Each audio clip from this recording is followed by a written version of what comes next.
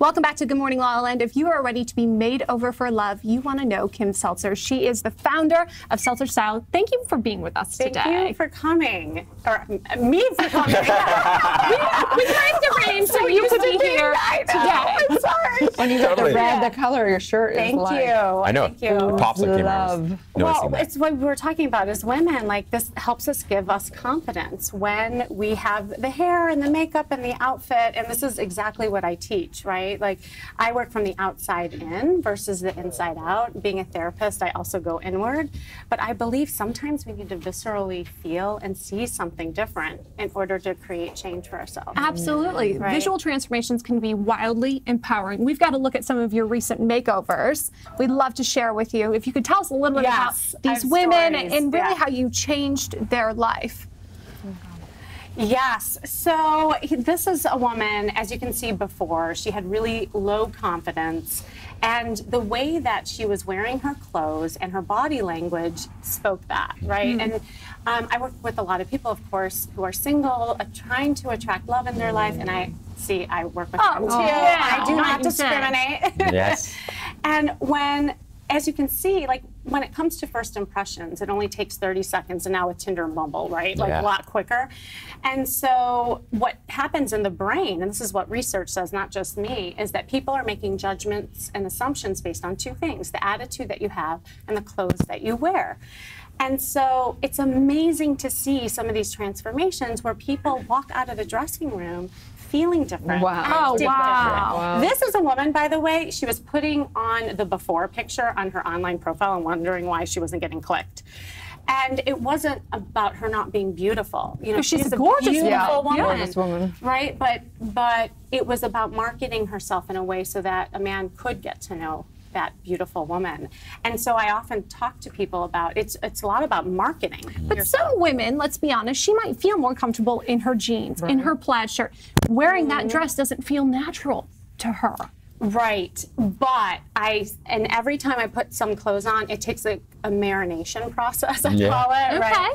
It's all about the hook, right? Yeah, it's a hook, for sure. No, it's true. It's a great point, Jazz. So how do you stay authentic and, transform your look? Maybe it's really authentic. He might love those khaki pants. He might be the man he's like a dad in khakis, so like cool dude on the street. I love that and I love like helping people get over that kind of, thing that they have in their head is, oh, I can't wear that.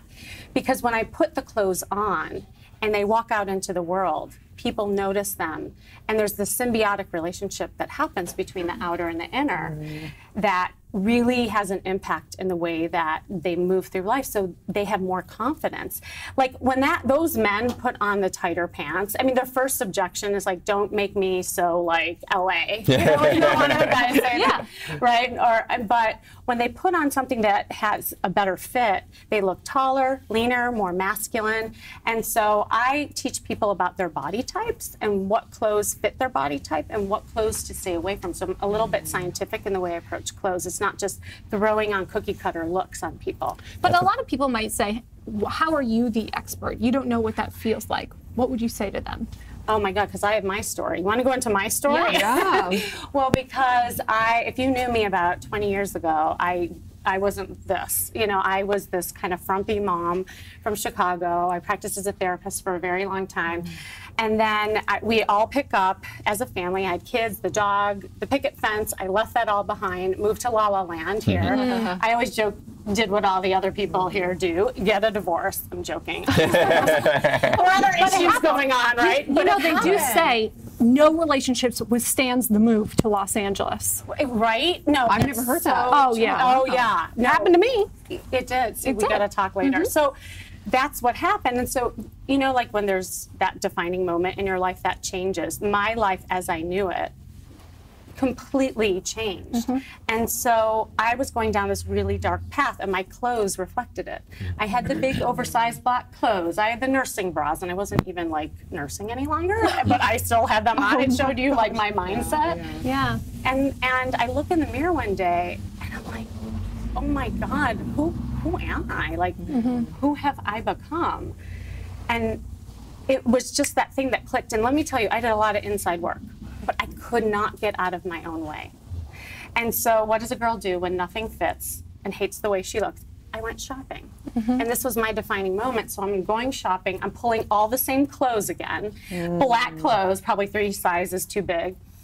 And this woman, this personal shopper, she looks at me and she says, honey, I want you to try on this. And she holds up this red dress that was, I thought, 3 sizes too small. I said, that's really sweet of you, but that's not my size and that's not my color. And she said, honey, that is your size. That is your color. Try it on.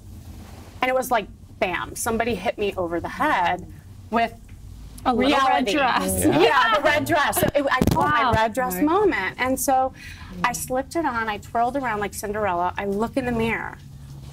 And I couldn't believe what I saw. She was right. But I just hadn't seen me in so long that I didn't believe it. And so I bought the costume that day, because to your point, I didn't believe it necessarily yet. But when I walked out into the world, things started happening to me. My confidence started growing. People started noticing me, and I felt more comfortable in my skin.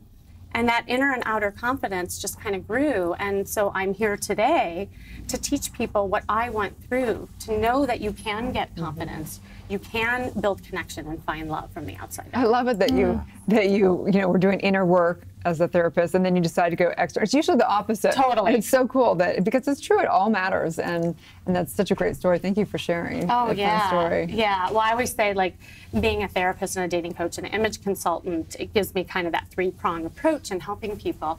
But really, where I get my passion is my own story, right? Like, we're always our own best teachers. So. For sure. That thing called life. Yes. Kind of a good teacher, huh? Yeah. Well, tell people where they can find you and work with you. Yeah, the easiest is probably going to my website, seltzerstyle.com. I also have a podcast out. It's called The Charisma Quotient. Love that. On iTunes. And Charisma Quotient. Charisma Quotient. Well, I have this, like, I have these ingredients within the quotient, I call it, and it's raising your style IQ, your emotional IQ, and your social IQ. Oh, Beautiful. I like that. Ooh. And that's really the magic potion to help people connect and find love. I It's love a beautiful model way of describing it. Thank you. Anyways. Thank you so much. Stay tuned. We'll be right back.